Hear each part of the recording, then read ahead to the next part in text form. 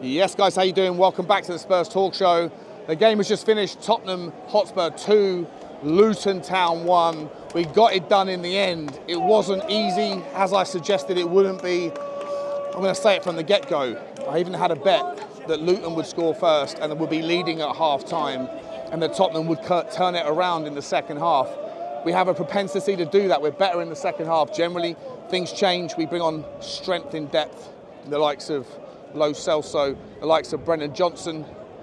The first half didn't really click. Terrible start from Tottenham. Broke on the break. A mistake from Kulusevski gives the ball away. Unnecessarily bad pass. Sonny receives the ball, slips. I think he slipped.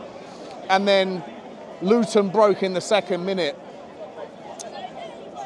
And look, watching it back from what I've seen, it looks just like a disaster class of defending. I didn't feel like Udogie got back. I didn't know really, his positional sense wasn't there. Timo Werner looked like he just stood still and watched the break on him. Didn't get back in support like you would expect a winger to in that scenario.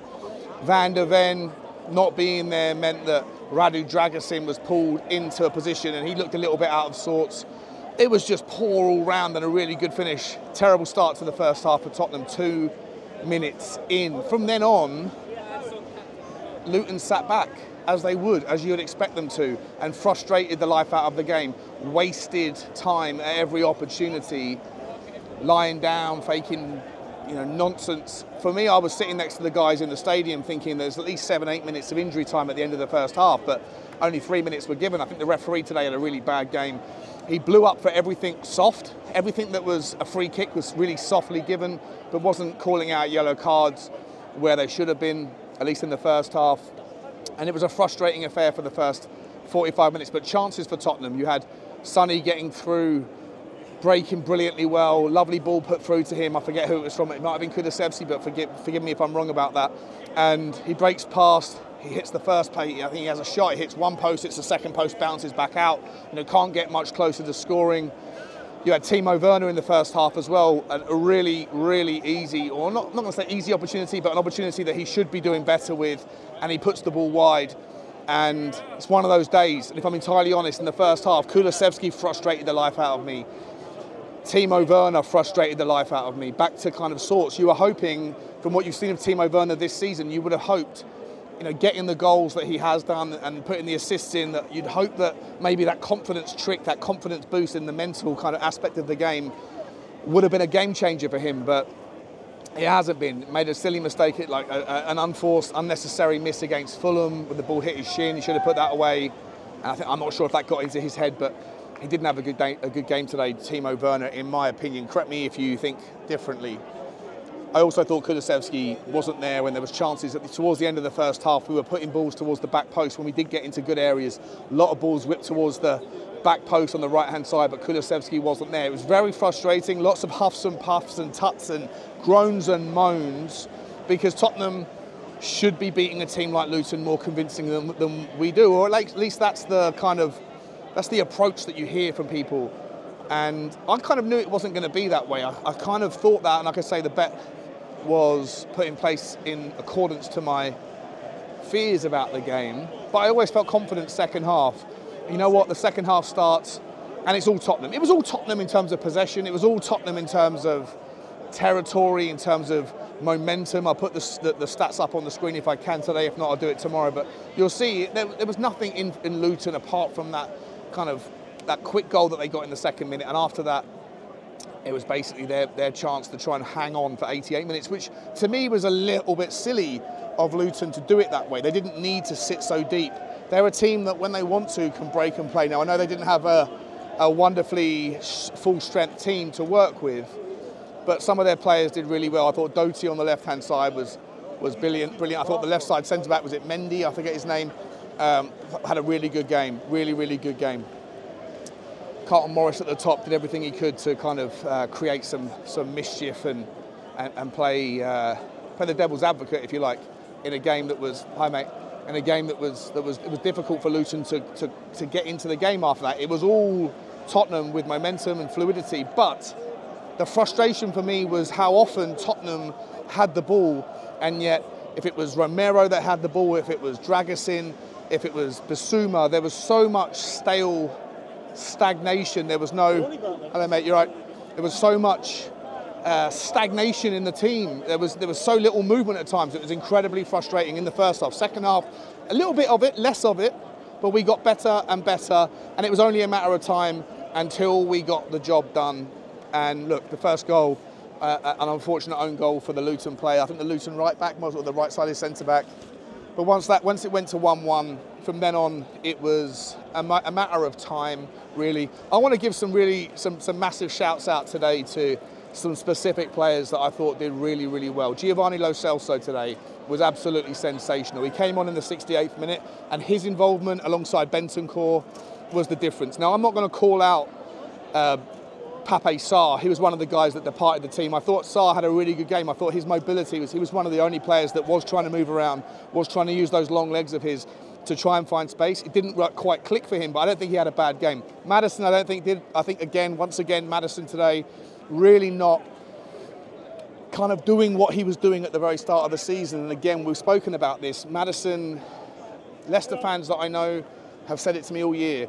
He's brilliant when he hasn't got an injury at the start of the season. And once he picks up that injury, it takes time for him to get going again. Like a kind of an old car, a classic car in the winter. It takes a bit of time to warm the engine up. And look, I didn't think he was brilliant. Again, I thought he had a bad game, if I'm honest. Again, tell me if I'm wrong. Seeing it from, the perspective I've got is different to watching it on TV, if that's where you saw it. But didn't think he was good. But when Lo Celso came on, I think he has this ability to observe the game and see the ability to take advantage, to manoeuvre into the gaps, into the spaces, into half spaces. And some of his work in that second half, in that last 25 minutes, was absolutely unbelievable. Not just on the ball, but off the ball. The press he was putting on to win the ball back, the kind of the speedy charge downs to take the ball out of trouble in the last couple of minutes, got a rousing applause from the stadium here. And to me, I think there's a very big and strong conversation we have to have, a necessary conversation we have to have this week or over the next couple of weeks over what to do about Lo Celso, because when he's fit and when he's happy and when he's in the mood, Lo Celso is a top-class player. He's got 1 year left on his contract. And look, we haven't seen anything like the £50 million of value that we paid for him. But if he's happy, I think he's someone that Tottenham should think very carefully about whether to liquidate that asset for 10, 12 million quid, which is all you're going to get for him in the summer. But then, of course, Daniel Levy's going to sit there and say, well, he's only got 1 year left. If you let him go, you're going to let him go for free next year, potentially, and that's not necessarily something that he'll be interested in doing. But for me, it's a very careful consideration about how fit he is, how available he is. Because this season he's been out 3 separate times, and in the periods between those injuries, he's obviously trying to regain his fitness and stuff. But when he's fit and when he's on it, Lo Celso is one of the better players in our squad, and is a brilliant option off the bench. And I thought he was spectacular today. So shout out to him. I thought a shout out to Bentancur as well is necessary when he came on alongside Lo Celso. At that point in the game, Luton were holding on, but Bentancur and Lo Celso worked brilliant. Little triangles in the middle of the park, not something we often see. Most of the time, the triangles that we see on the pitch are down the right-hand side. Porro and Kulusevski with Sarr, for example, are known for their triangles. Or down the left-hand side, Udogie, and whether it's Johnson or Timo Werner alongside whoever else in that midfield doing the triangles. But today, I thought Bentancur and Lo Celso were doing it, and they were bringing both players around them into play.